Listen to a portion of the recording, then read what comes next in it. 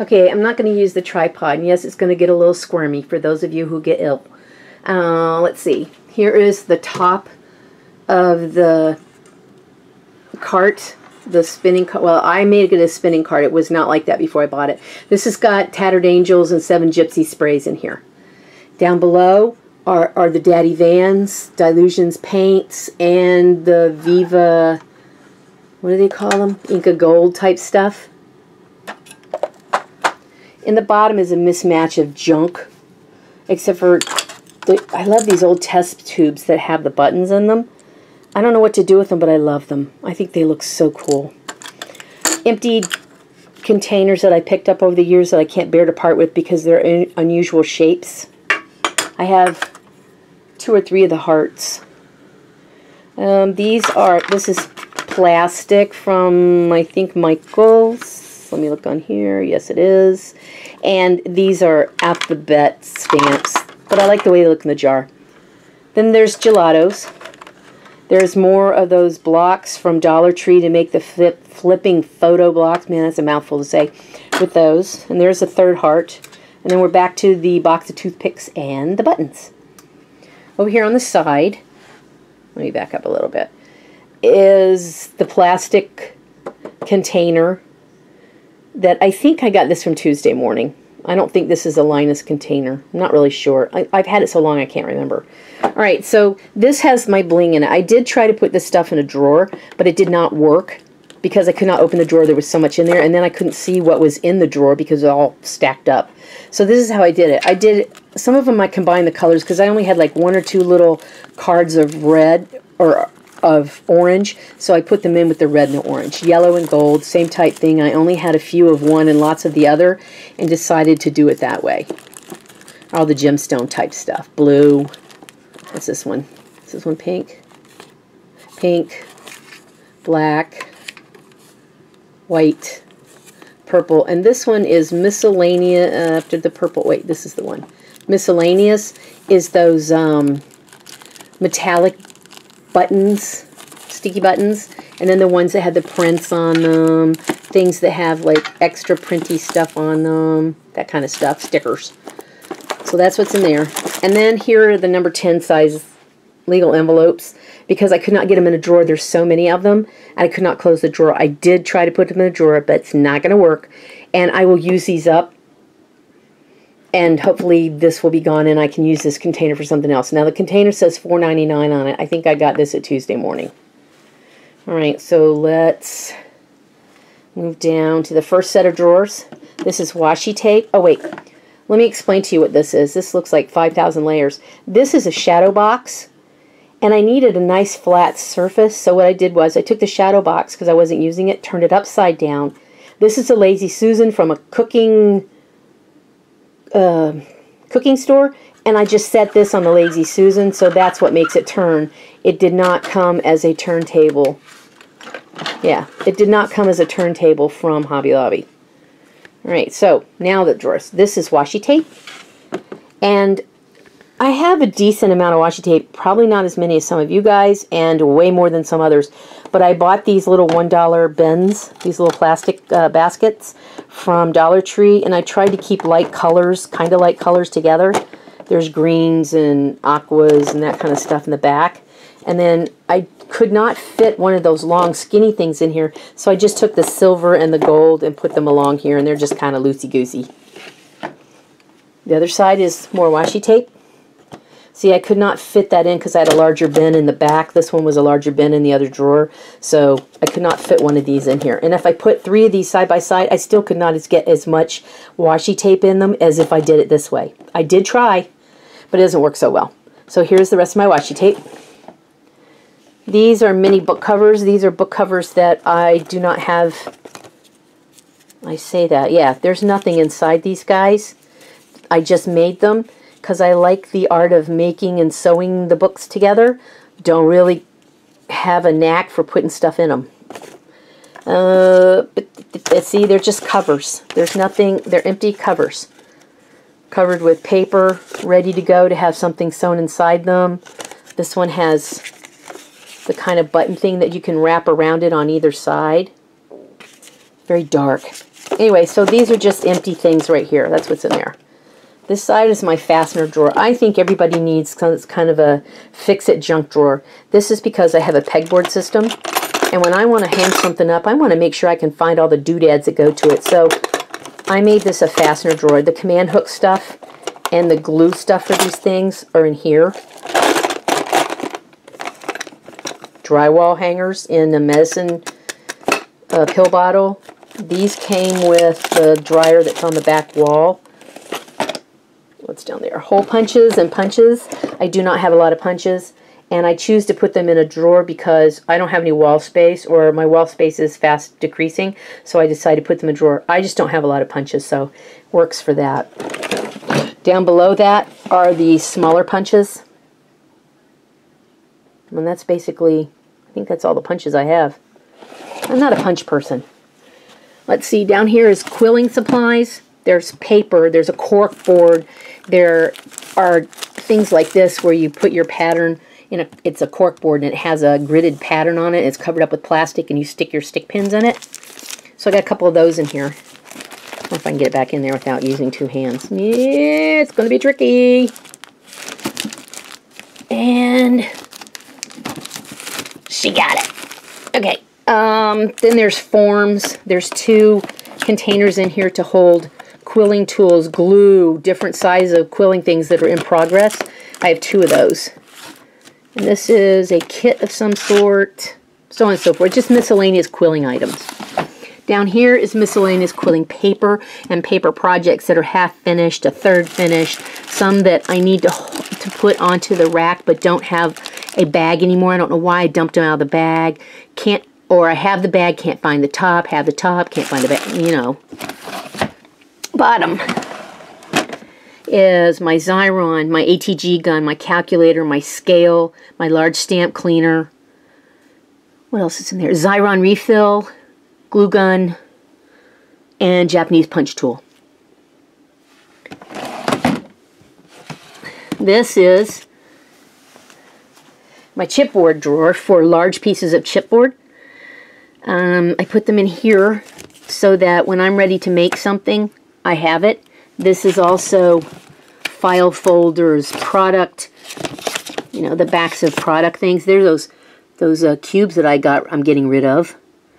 Home Space Solutions from Michaels, the cubes. This is plastic bags. These are not garbage bags. These are the gallon Ziploc bags, the jewelry Ziploc bags for small pieces of jewelry, because I had a Etsy store and I needed to store earrings in them or small pieces of jewelry. So that's all my bags in there in case I need them. And I've used these two drawers often. Here are acrylic paints, which I don't use a lot of, but I seem to have accumulated quite a bit. I'd like to get rid of them, so I'm trying to use them up in jelly printing as much as I can and start maybe with something else. I don't know.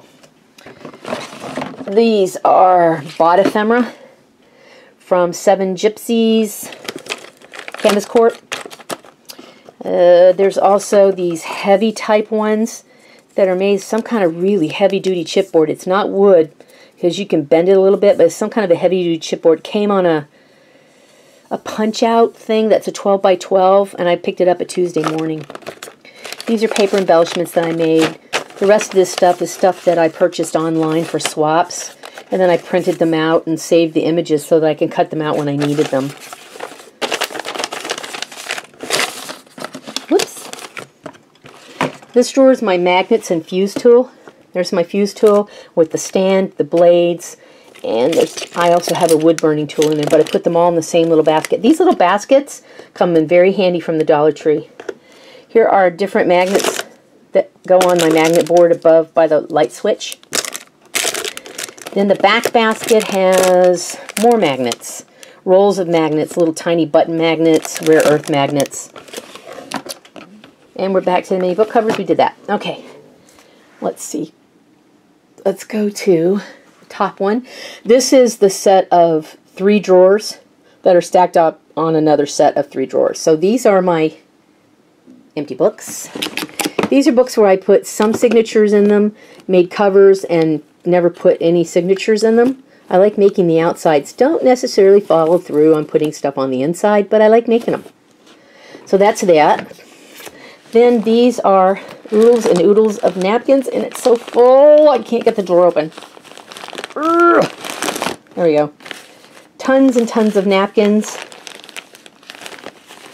of which may be leaving because I just don't do a lot of stuff with napkins. I can't see having a huge collection of napkins because I just don't really use them. And I hate mashing them up, but it's the only way to get back in there. Ugh. Next one are what I call art envelopes. These are the envelopes that I painted on, stamped on. They're ready to go in the mail to someone. You know, just the small size brown envelopes. And then there's white envelopes, some stamps in there. Let me scoot that over. Okay, don't scoot then. Well, son of a gun. Let's just put you over here. All right, this is Fun Foam. I rarely use it, but I always find some cool looking Fun Foam things. They look like corks, but they're Fun Foam. I use them once in a while, but not as much as other people, and I have tons more than I will ever use. Here are magic stars. There are a bazillion plastic Ziploc bags. This is why I have a Ziploc bag drawer, is because of this stuff. And I've got large stars, small stars, dark stars, light stars, fat stars, skinny stars, flat stars, fat stars. You name it, I got it. Bottom one has rolled paper ornaments that are in progress. Rolled paper shapes that are meant to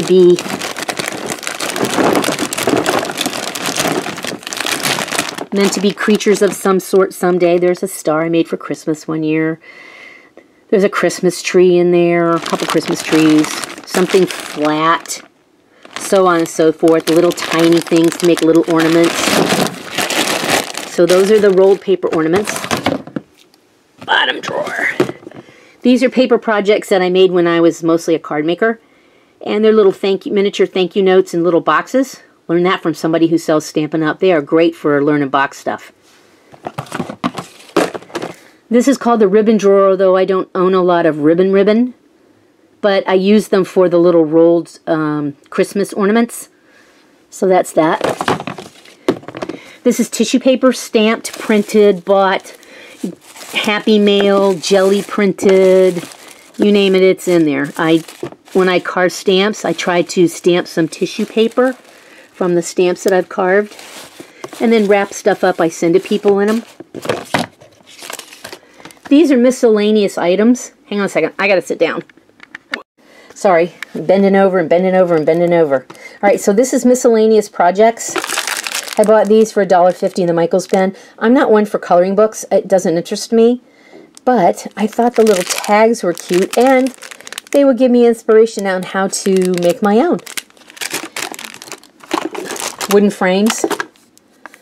Got them for less than $1 at Michaels.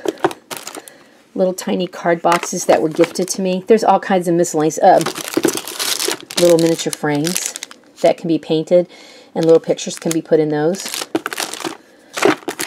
There's all kinds of miscellaneous stuff in there.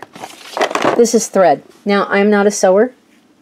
My mother was a sewer, and when she passed away, I was cleaning out this room to make it my own craft room, and this used to be her sewing room. So I took the thread out, put it in another room to save it for an estate sale. And I was looking for thread one day. I was like, oh, how stupid am I? I can go back there and get some.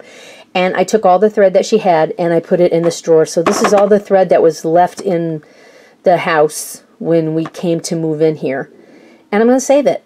And I've been using it, so it will get used eventually. I don't know if my lifetime or 2 or 3 more, but it'll get used. And evidently, it has become evident to me that I have a fetish for metal containers. Every time I see these, what was it, Artsy? Every time I see these containers, these metal containers on sale in clearance, this is $1.99, and I think I got it for 75 cents. $1, something like that. It was on sale. I picked them up. Not that I put anything in them or do anything with them. I just feel compelled to go buy them. I like these because they have the little book inside them. You decorate the outside and the little book is on the inside. And you can hear it. Yay! So I have all different shapes and sizes of them. because for some reason I pack rat a little metal tins. This is just awful. These are Post-it notes and business cards from when I was a personal chef. So I had these printed. A friend did them to me who had a print shop for next to nothing. And I would put them on the bills, or I put them on recipes I would leave on the counter for my clients so they would know I'd been there. You know, there's tons of them. And then, of course, I go and pick up the random little color ones. Like the yellow ones with my name on them, it's not enough. I just had to have more. Look, Halloween stuff. Watermelon, which is one of my favorite fruits. There they all are. They're just all shapes and sizes and colors of Post-it notes. I already did... Oh, these are the art envelopes. Cindy Utter moved from New York to South Carolina, and when she was cleaning stuff out, she sent me this gargantuan box of envelopes and tags. So I gave all the tags that she sent to me their own drawer, and there's some really cute things in here. And some of the stuff was in bags, which I loved. And I clipped some stuff together. And I love all these envelopes, and I am using them in journals, even though I'm really not a journaler, but I was told by somebody that I need to put interesting envelopes, to put tags and all kinds of cool stuff in them, so I've been trying to do that more often. Here's the tags that came with the envelopes. They have their own drawer. Some of them are rubber banded. I tried to put some stuff that was alike together because they were stored in a shoebox earlier, but I like being able to just scoot the chair over and pick something out of the drawer. Right now I gotta stand up. Alright, this stuff is stuff I found the other day when I cleaned out the other half of the room, and these are oil pastels. I don't use oil pastels, but for some reason I have accumulated oil pastels. There's 1, 2, 3 containers of them and a baggie full of them. Don't use them. Alright, here is the metal magazine thing, and it you know, it goes sideways. It's in there sideways. So this is what I do. I take the plastic folders that had a top on them, and I cut the top off, and then I just slip papers in them. This one's paper that I got from Carla Cagefish. These are envelopes in here. Back behind here, what is this? These are shipping labels and my logo from my last business. These are just miscellaneous painty papers. These are embellishments and different kind of fun things from the pocket letter swap I belong to. These are tickets from Dollar Tree. I don't know why I got them. I just don't know. Can't explain it. Paper flowers done the Carla way. Not the Carla way, the Shannon Green way. Empty. Oh my God. Empty. Oh, it's a sin. And then the back here has nothing but chipboard and large pieces of sturdy cardboard for bookmaking. Then we look over here. These are the 4 paper mache boxes. These hold my bookmaking things: post, rings, elastics, wax threads, needles, and thread. This one is empty. There's nothing in there. Then I have small projects sitting on top of stuff. You know, no flat surface is safe. There's all the little mini books, and I have to show one in particular. I'm standing on my tippy toes. Look at that, Debbie Cork. Need I say more? No. All right. Slowly, slowly, slowly. There are the flippin' photo blocks that were in previous videos. These are project holders when I'm working on something. I put them in here for filming. Here are the little 3-drawer Sterilite cubes from Walmart. First one has styro stamps. These are all my mark making tools and stamps that I made from things from the hardware store. These are toothpicks that are laid into square. This was carved in a nice fat piece of foam. I don't remember where I got the foam from, but I wish I could find more of it. I like it much better than the fun foam. You know, mark making tools. Combs from Dollar Tree. There's like 15 or 20 combs in the thing for $1. Can't beat that. There's really no organization to this right here. My carving tools, these are the tools that I use to carve for Carve December. Here's the Speedy Carve tools. I have a set of Japanese carving tools here. This is the Speedball book for the print set that I bought. There's the Lino Cut or Lino Cut, however you say it, one of the blocks that I tried out. It was very fun. Also cut myself. These are Japanese cutting tools my dad has had since 1970. When I went through his garage, I taped the word save on it so I would remember not to throw them away. They look pretty battered, but they still work. Down below are what I call my handmade stamps. These are design elements. These do not fall into the nature category. Circles, squares, triangles, the word love, you know, miscellaneous stuff that makes no sense. But I have Christmas. Where's the bunny? I have an Easter bunny in here somewhere. I wonder where he is. Easter bunny. Okay, I can't find the Easter bunny. There's a Christmas ornament that I carved, a large ball. Anyway, so that's my stamps from December Carve. And here are my handmade stamps that are kind of the nature category, although Celtic Knot is not really nature. Neither's the house, but that's where it's going to stay. So there's food, flowers, the sun, Christmas trees. Where is that Easter bunny?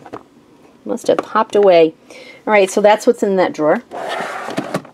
Bottom drawer is, front part is stickles, and I just took a piece of cardboard I had in one of my cardboard drawers, cut it to the same height as the drawer, and shoved all the stickles in here. I tried to sit them upright. The drawer is not deep enough, nor is it deep enough to set up all the Martha Stewart glitters. So that's why that's in there like that. Top here are my dry adhesive, except for the Tombow. You know, stamp rolls of tape for the ATG gun, the red tape, two-sided tapes, anything like that. Next are the blending tools, which I rarely use. These are mark making tools that came from Cindy Utter. She sent me a bunch of them in an envelope, and so there were so many of them I could not put them in another drawer, so they get a drawer of their own. Look at that. I'm a bad crafter. Alright, here are my large tools. These are jewelry pliers. These are, oh, what's this one? You know, I know the name of this silly thing. Anyway, the punch. So I have this, and then I've got other kinds of specialty punches, and this makes the, oh, this makes that thing right there that goes in the top of a, it goes like this, so you can hang stuff on a rack, through a peg rack. You know, I have stuff like that. Ball peen hammers in here. Love ball peen hammers. The bottom section are hundreds and hundreds and hundreds of my business postcards when I was a personal chef and I needed to advertise myself in a neighborhood. I sent out postcards, and this is nothing but postcards. I don't buy index cards. What I do is I cut these things down and use them for iCads. Alright, hang on, let me sit down again. Alright, this is the wood bookshelf that my husband and I have had probably 35, nearly 40 years.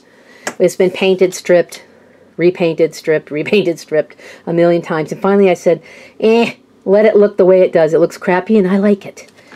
Alright, so down here on the very bottom are some notebooks. These are the notebooks that I did not show you in the organizational video.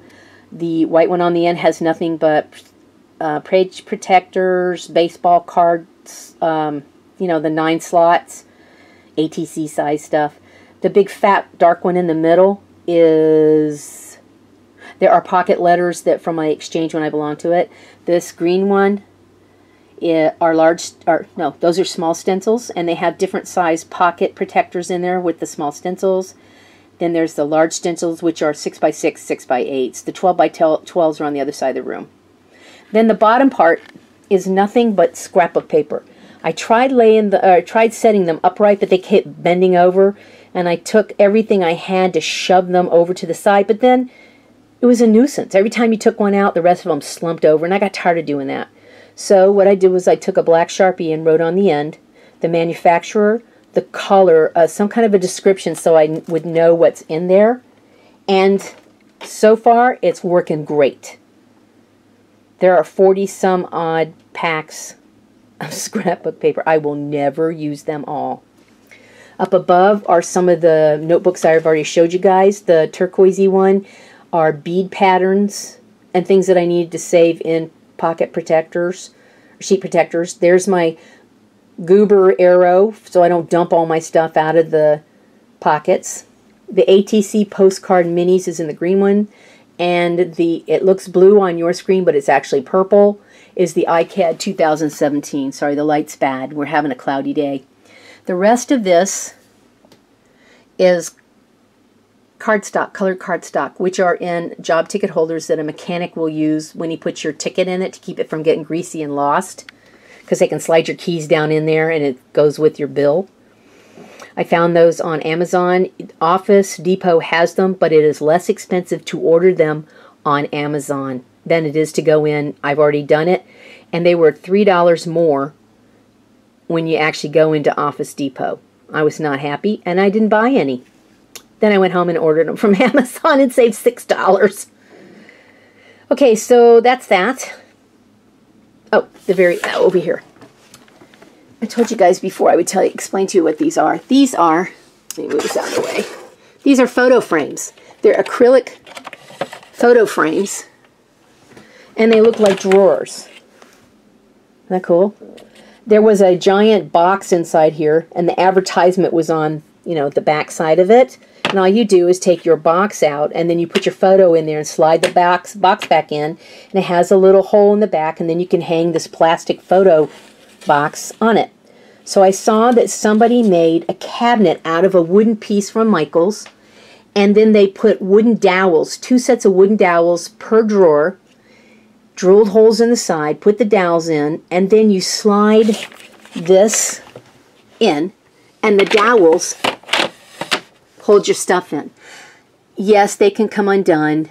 Yes, they can fall out, but I remember that the drawers will fall out if I pull on them too quickly, too hard.